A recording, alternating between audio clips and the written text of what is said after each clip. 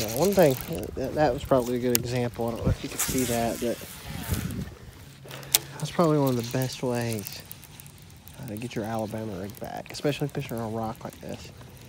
It's not to get up there and yank on it, but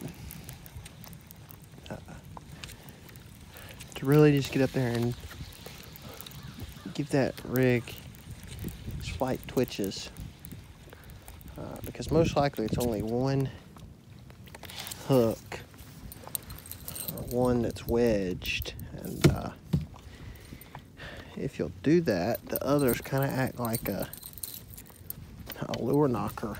It'll just knock that whole rig off. So there's a little tip for you.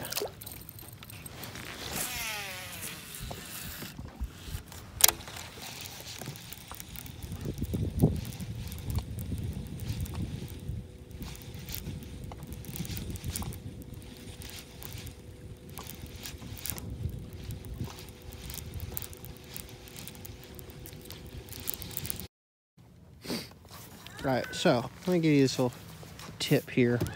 As you can see, get the jigging spoon hung up.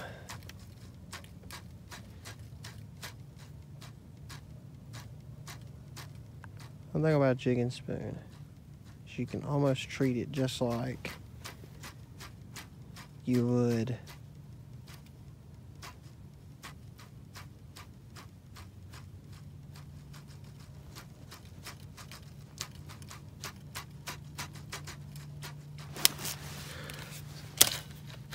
you can usually bounce it and it'll come off. Of course, since, yep, see, whoop, got it off.